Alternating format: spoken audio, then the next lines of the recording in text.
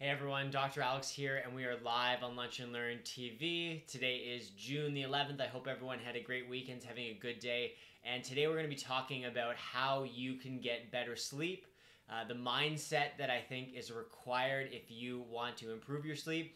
And I'm going to show you 3 of the products that I use that I think really help me with my sleep and I would recommend to you. And of course, they are not sponsored. They are just things that I think are useful and I'd like to share. So, it is so very common that we hear people in the practice that they don't sleep very well, that they're always tired, or that they're struggling to, get to bed. And that's one of the biggest things that we hear is that they have trouble from the time we're like, oh, it's bedtime to actually falling asleep. And so I want to talk a little bit about the mindset first behind sleep that I use and that I would recommend. So I treat sleep and I respect it a great deal, and I put a lot of value on it. And so as a result, it's a big priority. I've thought a lot about it and how to optimize and maximize my sleep. And so I think number one, if you want to sleep better, you too have to put a lot of priority and put a lot of value into it. And what that means is doing a lot of preparation to get the best sleep possible. So that means, having a fairly regular sleep time. That means making sure that you are calming your body and mind down before you go to bed, and that you put a priority on it, and that you have a scheduled time and not a lot else that cuts into it. So that if you really value your sleep and you want to sleep better, you probably don't want to plan a lot for the evening after work that might cut into that sleep time and that sleep prep time. And I really think it is very Pavlovian in that sense, is that you can really trigger the mind with certain stimuli to get it ready for bed. And that's part of what that pre-bed routine is. It's getting the brain and the body into sleep mode, knowing that it's not time to get excited and go for a workout, that it's time to hit the sack, get tired, and to recover. And so this is a huge conversation for us with practice members, because recovery, or resetting the body each day, is a core fundamental requirement to be healthy. You have to move well, you have to eat well, you have to think well, and then the body has to recover. And sleep is a big, big, big factor for that. And so everyone's going to need, hey Johnny, everyone's going to need a different amount of sleep. You're going to have to figure out what that is for you. Some people are going to go away with 6 hours. Some people are going to need 9, but that is for you to figure out. Now, for us, we've talked a lot about what my sleep routine looks like. You can read about it in our Reset curriculum, which is that free ebook that I will link to our Facebook page and our Facebook account for this video. But you'll read about that sleep routine and everything that goes into it. But in terms of the actual sleep process, I use a couple of products that I think would be really, really valuable. And one of them's new and I'm loving. So first and foremost, let's start with the basics. Number one, where are they? Oh, I can only find one of them. Number one is, oh, that's not going to be good for tonight. Okay, number one, earplugs. Really, really, really valuable. So I started using earplugs a few years ago, and I think that they are fantastic for a couple reasons. If you live with a partner and they're a snorer or they're just loud at night, they have to get up to the washroom, that's going to minimize the effect of that. Number two, if you live downtown like I do, it's quite loud, there's always sirens, it's going to block that out as best as possible. And then number three, which I think is really, really valuable, is that Pavlovian responsive. When the earplugs go in, the only time I ever use these guys is when it is sleep time, and that I think is a really good signal to the brain that it's sleep time and that it's time to go through with that process. So I think earplugs are really valuable. You will not sleep through an alarm as long as it's loud enough. You will not miss a fire alarm. Don't sue me for that, but you probably won't miss a fire alarm. They don't block out sound completely, but it's just enough to have a really fantastic effect where I think it's going to give you the best possible chance of sleeping. And something that I should have articulated was that when we talk about a sleep routine, we talk about anything that's in our recovery or reset curriculum.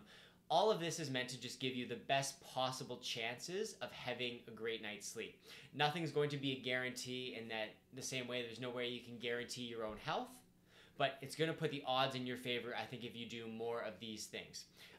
Number two, a product that I love and I've been using for a few years now is this guy. It is a Philips alarm clock light, and with the Philips alarm clock light, it is going to light up 30 minutes? 30 minutes before you set your alarm.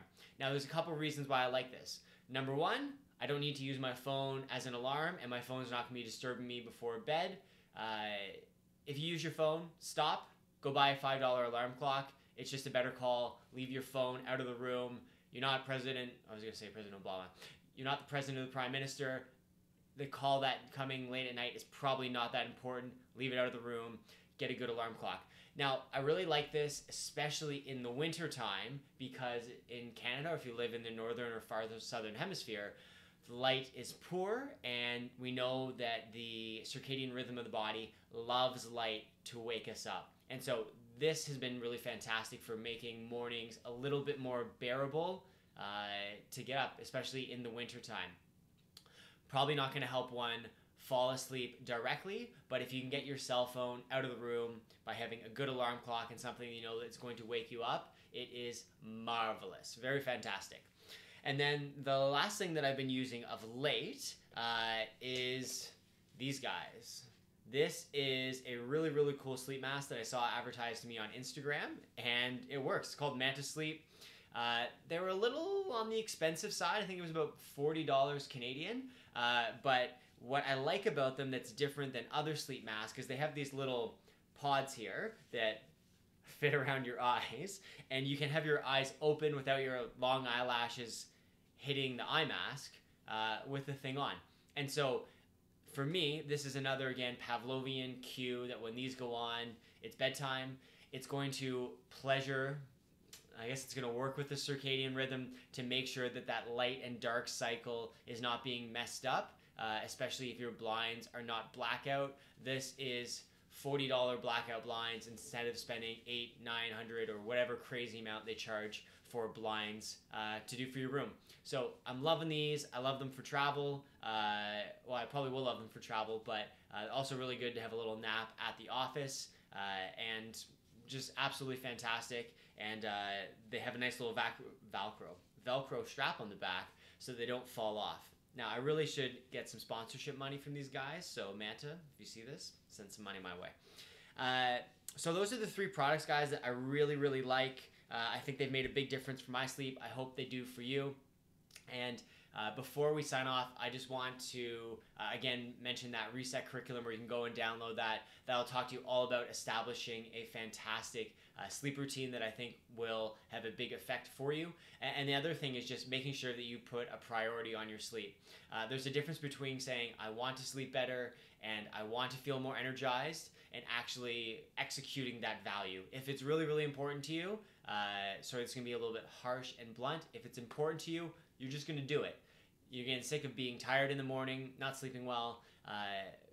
Give yourself the best possible odds, the best chance of having a good sleep by using a pre-bed routine, maybe using some of these things, or at least giving them a try to give yourself the best odds of getting a good sleep. And then, of course, you also need to make sure that there's not some sort of extrinsic factor that is stopping you, whether it's a bad pillow, a bad bed, or a bad spine that makes it uncomfortable for you to get the rest that you need to be as extraordinary and healthy and as happy as you can. That's all I got for today. I hope everyone found this valuable. As always, if you guys have any questions, please send me a direct message on Instagram or on the Facebook. You can always email me as well if you have any any private health questions or you need a consultation with our office. Otherwise, I hope, guys, you have an amazing Monday, and I will see you next week for Lunch and Learn TV. And be sure to go download that Reset curriculum guide from our Facebook page.